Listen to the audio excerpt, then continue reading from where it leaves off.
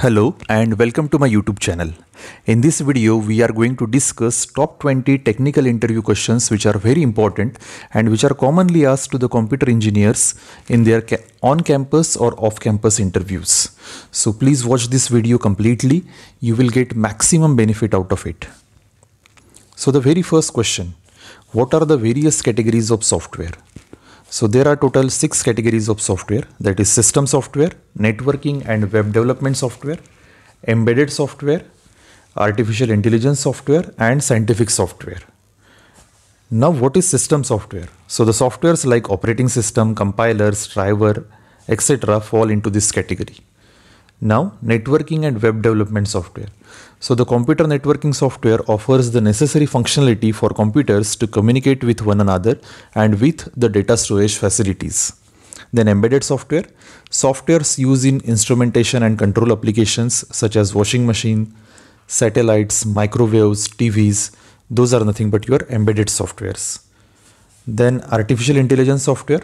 So the expert system, decision support system, pattern recognition software, artificial neural networks and other type of softwares are included in this category. Then scientific software.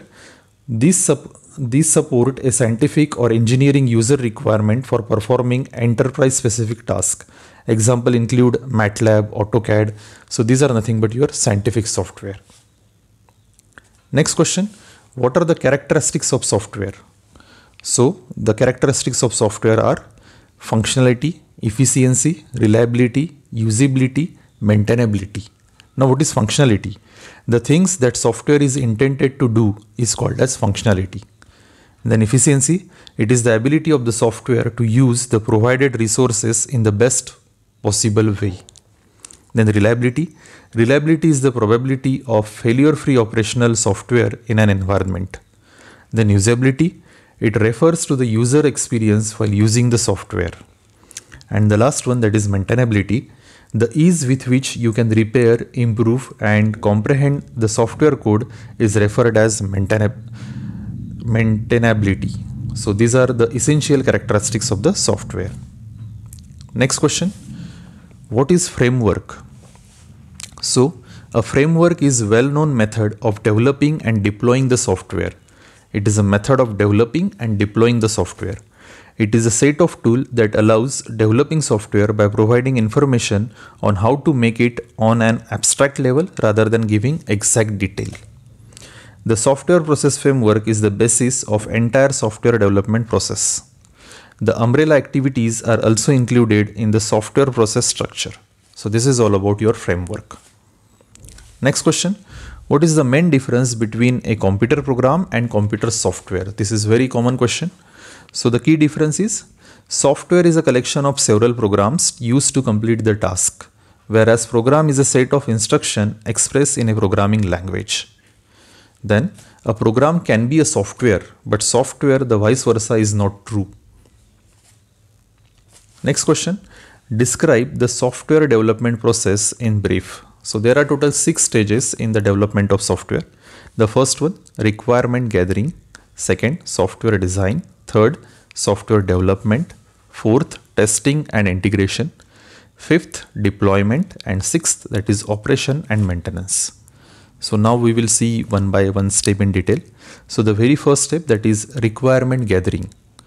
The team identifies, collect and define the core issue, requirement, request, customer expectations related to the software application or service during this stage of project. So first of all, you have to gather the requirements. Then software design.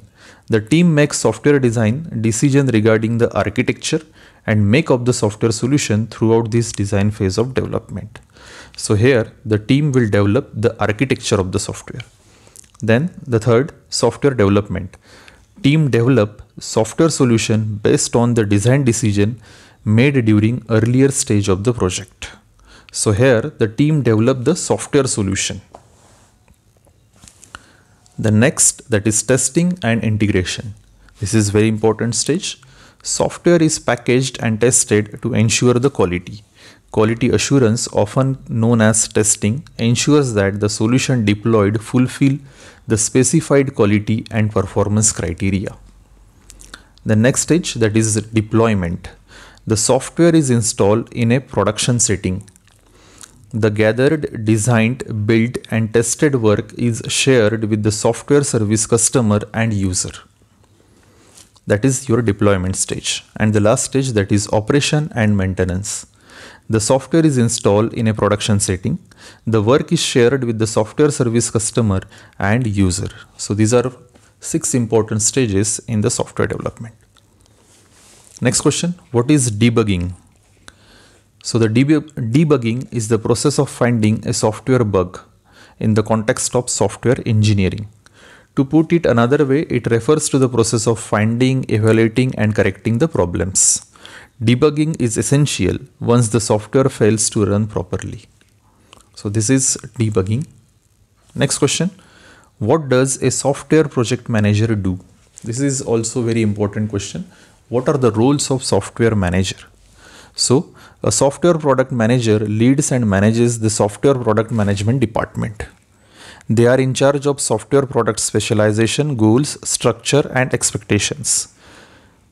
They also head the planning, backlog grooming, stakeholder management and providing roadmap necessary to create the best software. Now next question, what is SDLC? This is also a very important question. So the SDLC stands for Software Development Lifecycle. It is a process that produces quality software product in a less time. There are 6 stages in SDLC, that is planning, design, construction, testing and deployment. Next question, what is software prototyping and POC? POC is proof of concept. So first of all, we will discuss software prototyping. So a software prototype is a working model with limited functionality. The prototype may or may not contain the exact logic used in the final software program. User can review developer proposal and try them out before they are implemented through the prototyping. Now proof of concept. So that is also known as POC. It is a method used by organization to validate an idea or concept practically. The stage exists prior to the start of software development process.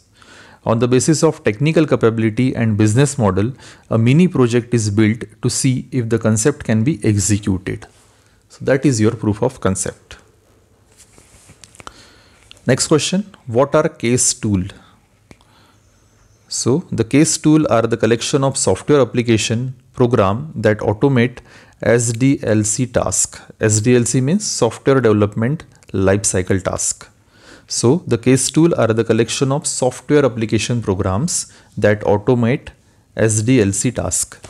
Analysis tool, design tool, project management tool, database management tool and documentation tool are few of the case tools available to simplify various stages of the software development lifecycle. Next question, what are verification and validation? So first we will discuss verification.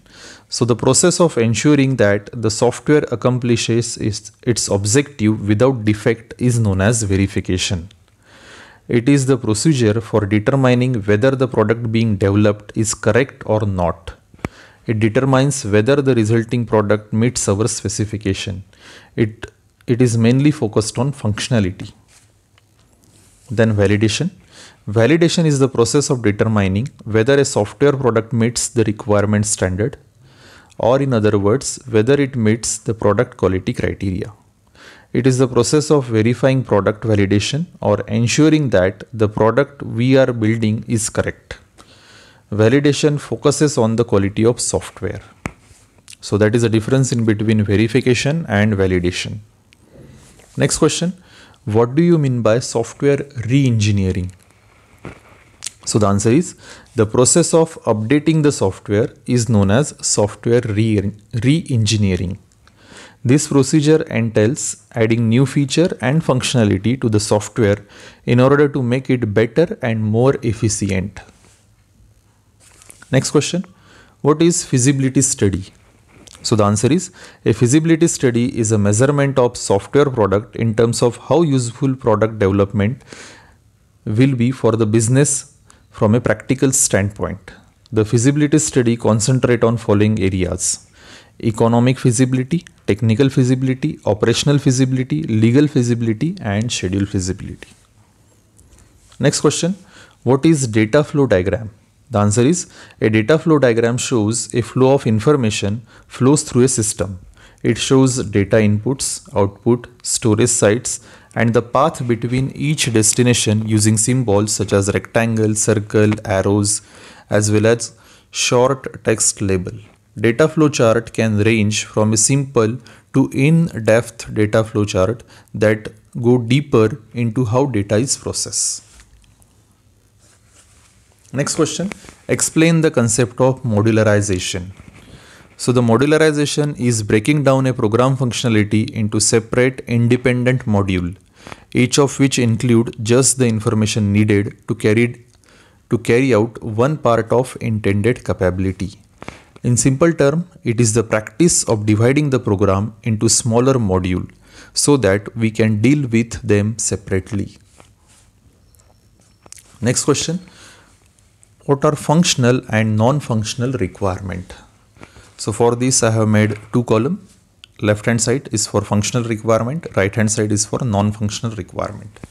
So the functional requirement, these are the needs that end user specifies as essential feature that the system should provide. So the functional requirements are the needs that the end user specifies as essential feature. The non-functional requirement, these are the quality requirement that the system must meet in order to fulfill the project contract.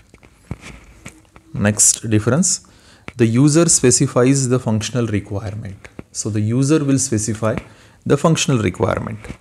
Now non-functional requirement, technical individuals such as architect, technical leader, and software engineer specifies non-functional requirement. Now we will see the example. So functional requirements are mandatory. Okay, so functional requirements are mandatory. For example, the client might want certain mandatory changes in user interface like dark mode. So that is the functional requirement. The non-functional requirement, those are not mandatory. For example, the requirement to enhance the readability is non-functional. So that is the difference in between functional and non-functional requirement. Next question, what is the difference between quality assurance and quality control? So quality assurance focuses on assuring the end product software will be the requested quality. Then quality control focuses on controlling the process, method, or technique used in the development of software so that the quality requested is fulfilled. Then next, it is the preventive measure. So quality assurance is a preventive measure, whereas quality control, it is a corrective measure.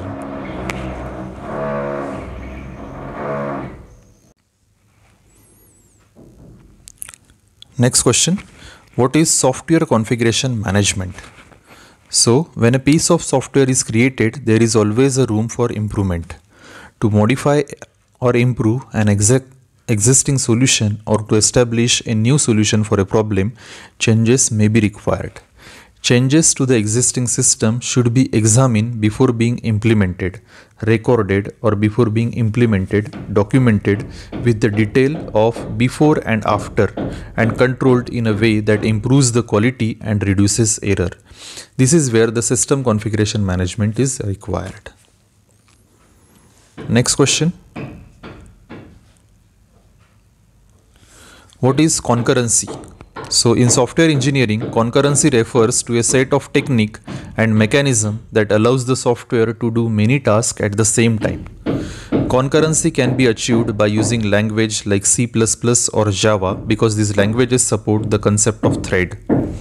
New hardware and software features are required to achieve concurrency. The last question, what is software engineering?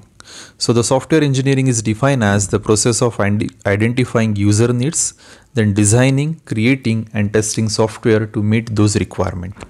It is a discipline of engineering concerned with the growth of software product by the use of well-defined scientific concept, methodologies, and procedure. So these are top 20 very important questions that are commonly asked in the technical interview of computer engineers for on campus and off campus. So thank you so much for watching this video. Thank you.